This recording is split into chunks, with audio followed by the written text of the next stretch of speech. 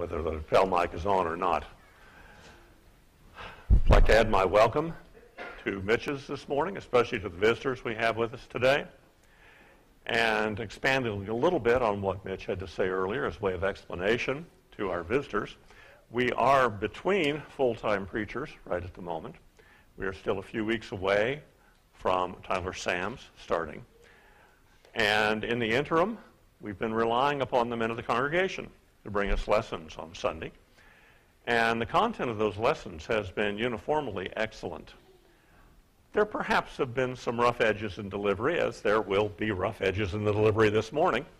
And I would appeal to the visitors, especially any visitors we have from the community, that you not judge us on the basis of the rough edges, but that you come back once Tyler has begun his work here and give us another opportunity when you hear a real preacher instead of one of our substitutes we've got here. If you have a Bible and wish to follow along with the reading this morning, please open to Acts, the 12th chapter.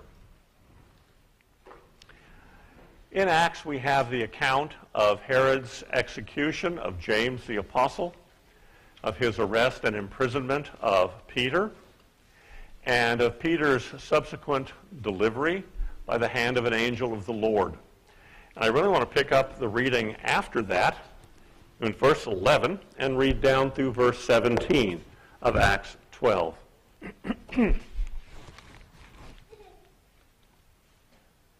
When Peter came to himself, he said, "Now I know for sure that the Lord has sent forth his angel and rescued me from the hand of Herod, and from all that the Jewish people were expecting." And when he realized this, he went to the house of Mary, the mother of John, who was also called Mark, where many were gathered together and were praying. When he knocked at the door of the gate, a servant girl named Rhoda came to answer. When she recognized Peter's voice, because of her joy, she did not open the gate, but ran in and announced that Peter was standing in front of the gate. They said to her, "You're out of your mind." But she kept insisting that it was so. They kept saying, "It is his angel." But Peter continued knocking. And when they had opened the door, they saw him and were amazed. But motioning to them with his hand to be silent, he described to them how the Lord had led him out of the prison. And he said, "Report these things to James and the brethren." Then he left and went to another place. I read this somewhat lengthy account here in order to introduce the subject of the lesson this morning, John, who was called Mark. I have a fondness for many of the minor and less well-known characters in the Bible. The major characters are major for a reason. The number of lessons you can derive from the lives of Abraham and Moses, of David, of Peter, just seem to be endless. But it's amazing the lessons you can get from those who are almost just mentioned in passing in Scripture. Not too many months ago, we had a lesson from Brother Evans on Abigail. Who would have thought you could get a lesson out of Abigail, the few verses that she has mentioned? And of course, we're all familiar with lessons regarding Nadab and Abihu and things not to do, the way we do not live our life. Have you ever had a lesson on faith based on Caleb? And some of you are scratching your head saying, who was Caleb? Caleb is not mentioned very much either, but there are a number of lessons to be derived from the account of Caleb in the Old Testament there. And then there is John Mark here in the New Testament. John Mark is mentioned in something like 10 verses, and 10 verses only here in the New Testament. But there are some lessons we can derive from the things he did in those 10 verses. We've already read the first mention of John, who was called Mark. I may call him John, I may call him Mark, I may call him John Mark as we go along. There in Acts 12:12, I may come back to that verse in just a moment. The next mention of John Mark is still in Acts the 12th chapter, but down to verse 25. And Barnabas and Saul returned from Jerusalem when they had fulfilled their mission, taking along with them John, who was also called Mark. Barnabas and Paul had come to Jerusalem at the end of chapter 11, and they may very well have been in Jerusalem during the time that James was executed and Peter was imprisoned. But now they have finished their mission in Jerusalem. They are returning to Antioch, which was sort of their home congregation at this time. And they took John Mark with them. Not too surprising. A young man needed some experience in the gospel. Who better to travel with than Paul and Barnabas? Besides, Barnabas was his cousin. Colossians 4:10 mentions that. So he's going with a relative. I don't know whether John prompted this or Barnabas did, but John Mark is traveling with Paul and Barnabas as they go back to Antioch. Now, Paul and Barnabas were probably not in Antioch very long before they left on what we call Paul's first missionary journey. And John Mark went with them as helper.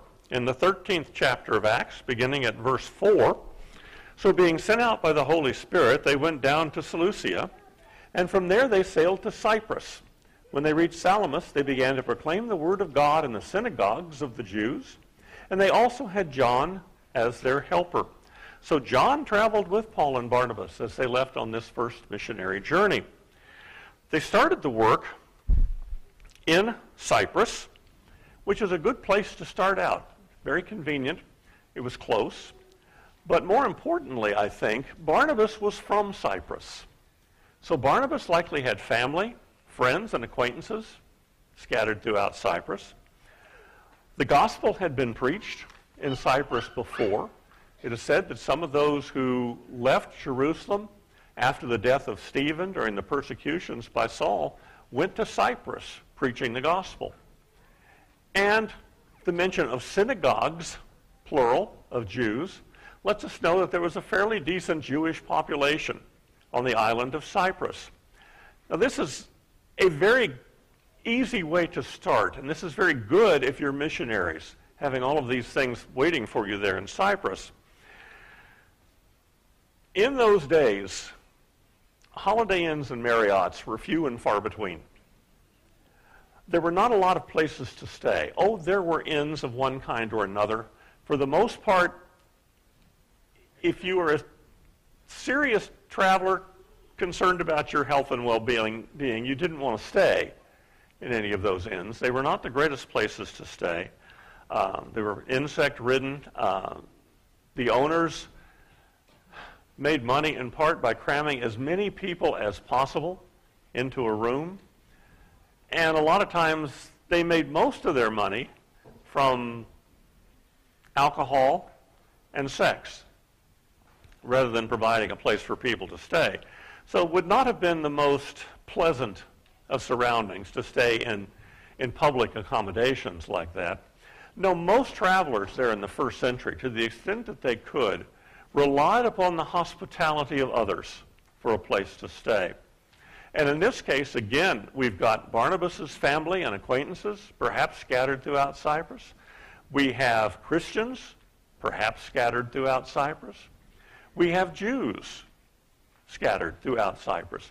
All of these could be relied upon, to one degree or another, to provide accommodations for missionaries who were traveling. This is important not only in terms of having a place to stay, but of having the proper kind of food to eat. You really get the feeling sometimes in reading through the Bible that of all the things in the law, the Jews were more concerned about what and how they ate than just about anything else.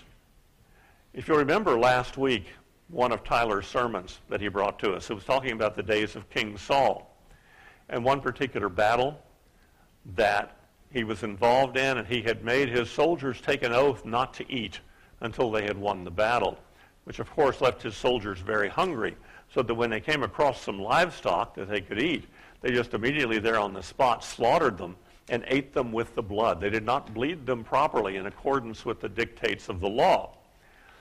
Now, King Saul was not the most stringent follower of the law that we've got in the Old Testament. In fact, the law was a convenience for him. When it suited his fancies, he followed the law. When it didn't, he made up his own rules, it seems.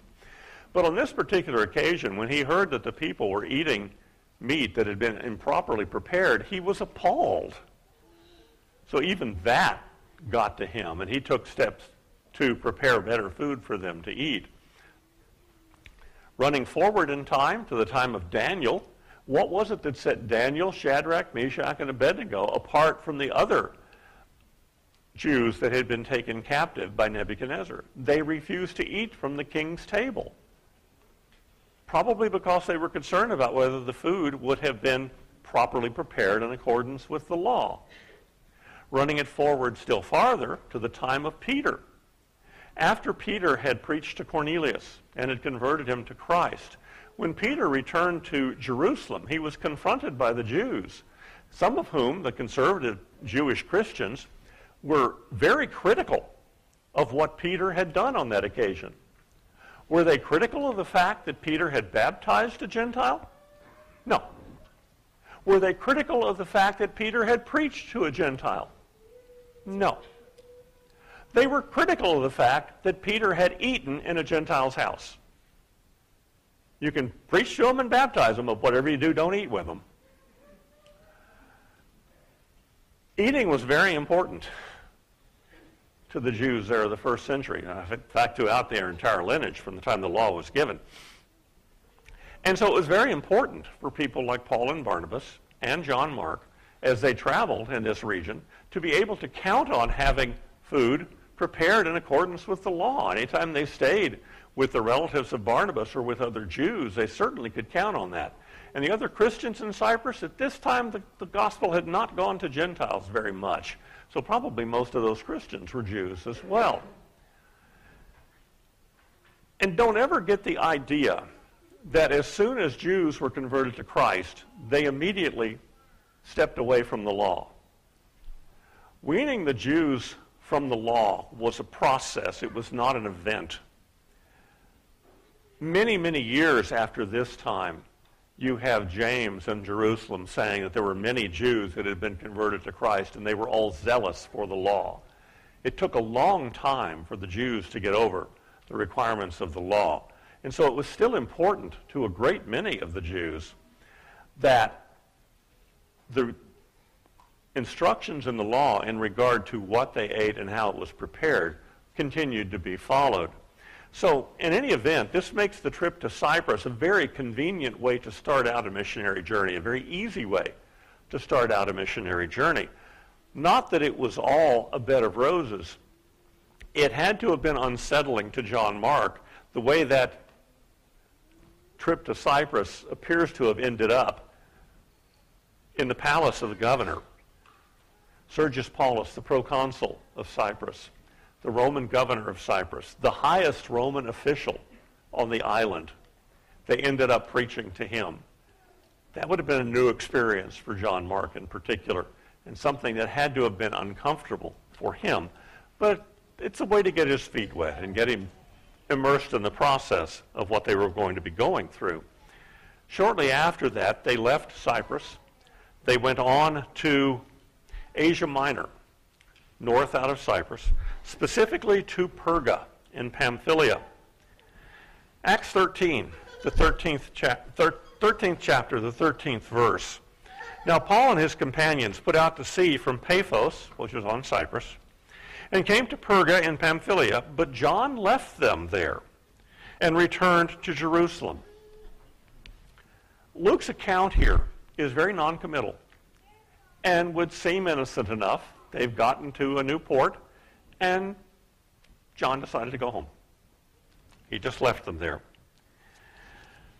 But there's more to the story that we're not told right at this location.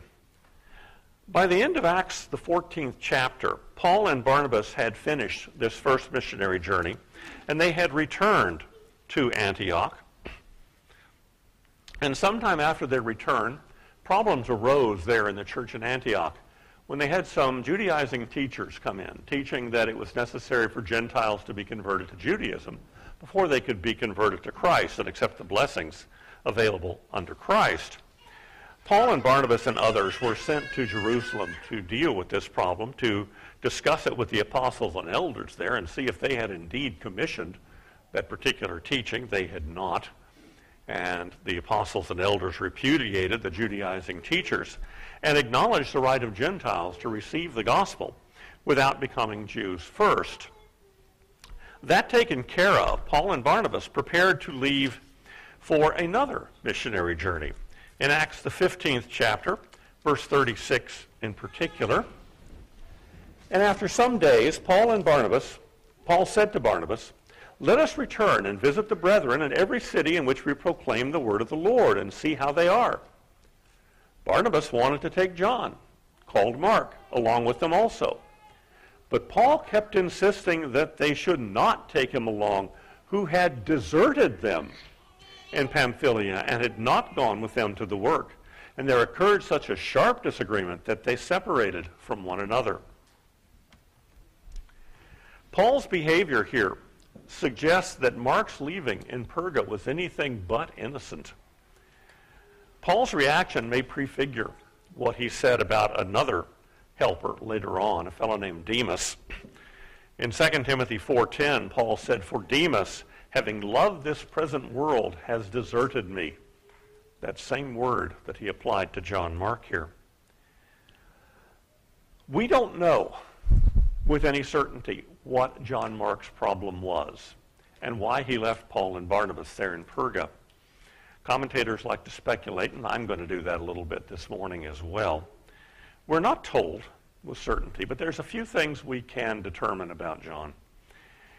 He seems to have been young, from what little we know. And this first missionary journey, his first journey with Paul and Barnabas, may have begun with the enthusiasm of youth as a great adventure. The reality was likely far less romantic. It was hard work. There was uncertainty. Then there was that time spent with the proconsul. That had to have been unnerving. So Mark arrived in Perga already perhaps somewhat disillusioned, beginning to question whether this was really something he wanted to do with his life. Mark seems to have been from what was a well-to-do family there in Jerusalem. Remember that first passage where we met Mark back in Acts 12? We found the church gathered in his mother's house there praying for Peter's deliverance. And the text says the house was large enough to accommodate many Christians. There was a courtyard. There was at least one servant. That's the house of somebody who was wealthy. That was not the house the normal lower class person lived in. So Mark may very well have grown up in a wealthy household, always having a soft bed to sleep on, never having missed a meal, and all those meals for sure being prepared in accordance with the law. Thirdly, Mark was a Jerusalem Jew. That carries a lot of weight. The most conservative bastion of Judaism in the New Testament world was Jerusalem. That's where your most conservative Jews were. There were Gentiles in Jerusalem by this time under the Roman rule. But depending on where you lived and what you did during the course of the day, you might go days without encountering a Gentile. And now in Perga of Pamphylia, it's a Gentile world. Jews there are the exception. Understand the animosity that existed between Jews and Gentiles. Jewish children were raised from birth being told not to associate with Gentiles. You could, as a Jew, could be walking down the street, and if you saw a Gentile coming towards you, you would cross the street. So you would not have to be on the same side of the street with them. Remember Peter getting in trouble for eating with a Gentile. And Gentiles didn't like Jews either. Many of them anyway. So he's now in an area where it doesn't matter which side of the street he's going to be on. He's going to be encountering Gentiles. And Gentiles who might not look on him very nicely, him being a Jew. So Mark stood there in Perga, and he looked ahead, and he saw hardship. He saw uncertainty. He saw the discomfort of being in a totally unfamiliar world than the one he had been raised in. He would be surrounded by Gentiles, something he had been taught all of his life to avoid. Now he can't get away from them. He doesn't know where he's going to be sleeping every night. He might end up camping out by the side of the road.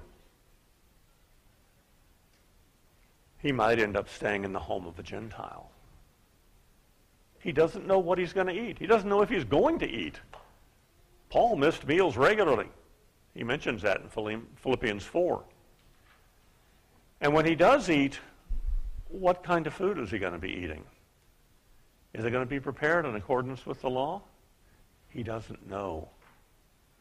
Paul, by this point, and even Barnabas, may not have cared that much. They may have gotten to the point where those food restrictions didn't bother them quite as much. But I'm sure they bothered Mark. He was new to this sort of thing. And I have to believe that Paul would have been a very challenging travel companion. The intensity of Paul and his dedication to the work had to be a challenge to a youth traveling with them.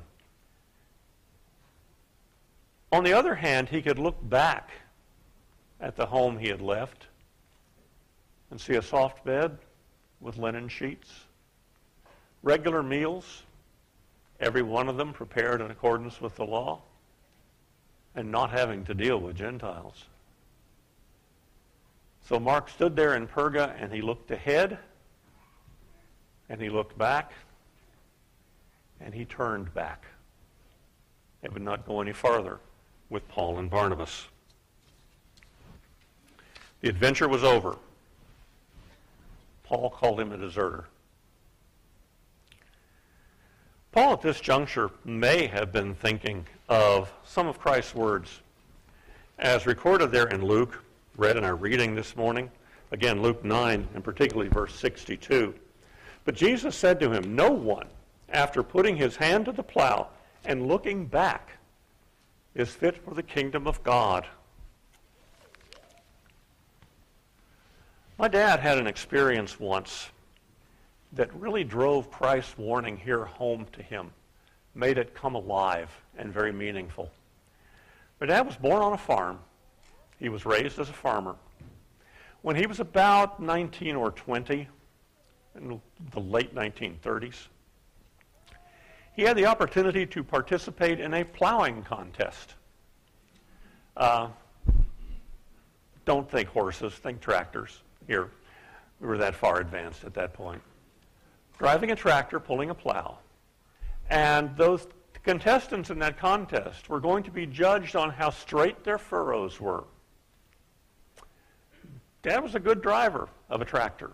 He knew how to plow a straight line. And he says on that day, he was hot.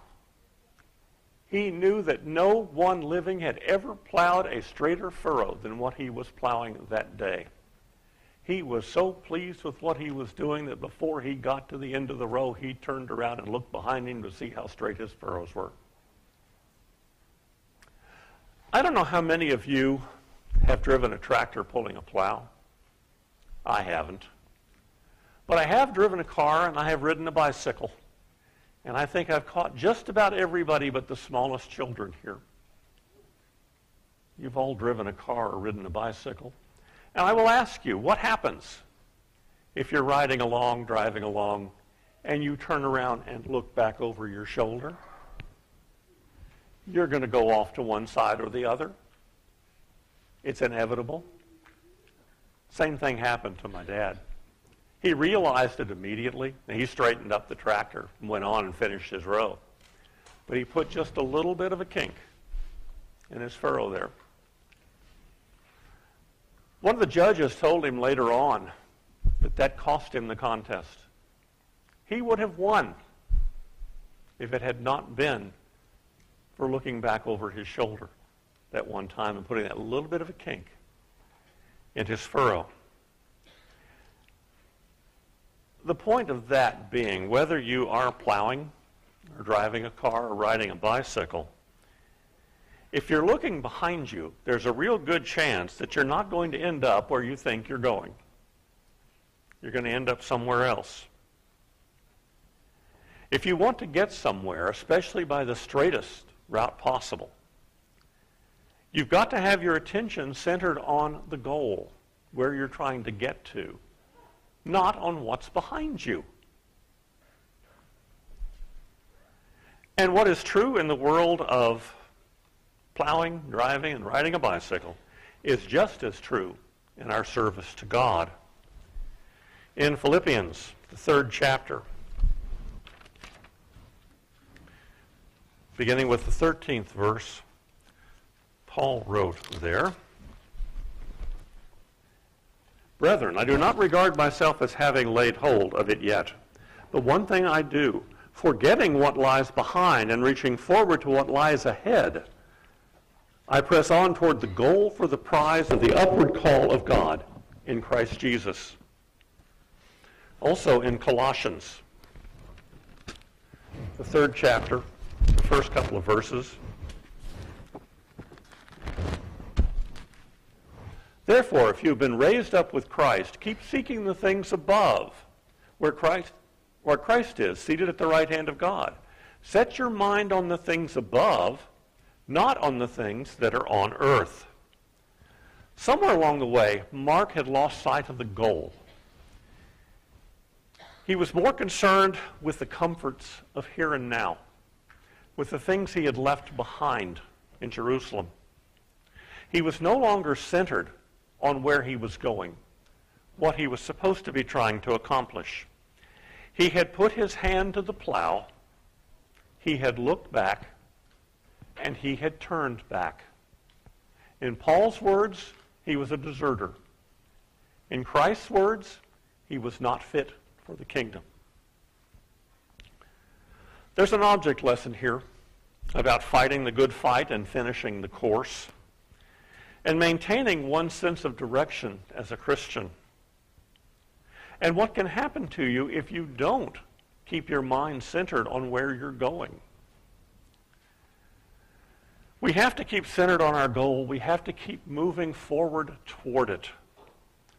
Looking back on the things we've left behind, and all of us as converts to Christ have left something behind. We cannot continue to look back on it, perhaps with longing, perhaps with regret, and expect to reach the goal that Christ has set for us. We just won't get there if we spend all of our time looking behind us. Not very many verses in a young man's life, but a very profound lesson to be learned there that all of us need to take to heart and keep in mind about knowing what our goal is and keeping centered on it and not looking back. But that's not the only lesson we can learn from John Mark, because the story does not end there. Remember that split between Paul and Barnabas back in Acts, the 15th chapter, when they had separated? I didn't read the entire verse there, verse 39. And there occurred such a sharp disagreement that they separated from one another, and Barnabas took Mark with him and sailed away to Cyprus. So when Paul and Barnabas separated on that occasion, Barnabas took Mark with him again. Mark apparently wanted to try again. It may have sunk into him just what he had done. He may have been aware of what Paul was saying about him. And he wanted a chance to start over, to prove himself again. There are a couple of things we can get out of this. One, no matter how far down a Christian falls, and many Christians will fall, he or she can always get up and start over again and recommit to God and refocus, recenter on the goal that's ahead. Mark evidently wanted to do that. And we also have to be willing to give the repentant Christian the chance to start over. In this case, Paul was wrong. Barnabas is the hero of this particular account. Too often we may be tempted to give up on someone who has fallen away and come back, especially if they've done the same thing over and over again. I've seen that happen to some Christians. We may be tempted to give up on them. But sometimes what they need is a Barnabas. to encourage them, to give them another start, to help them along their way toward the goal that Christ has set for us. Mark is mentioned 4 more times in Scripture. In Philemon, the verses 23 and 24.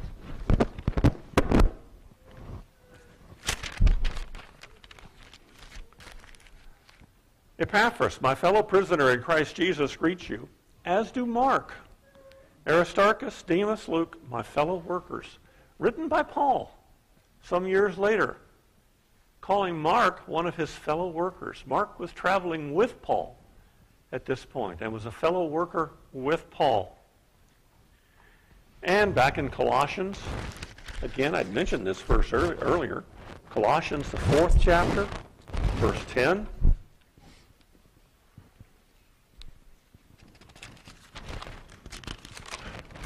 New Bible, the pages are sticking together.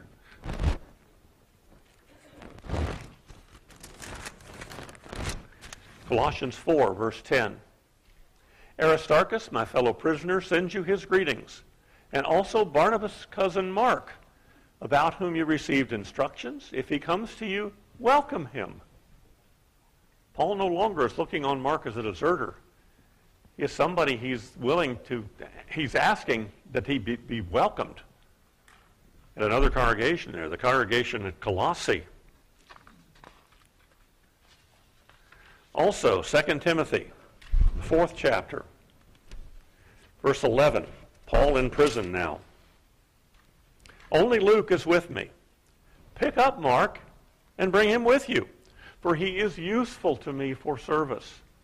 Paul wanted Mark there with him now and recognized him as being useful to Paul in his service of the gospel. And not only was he useful to Paul, but he apparently was also useful to Peter.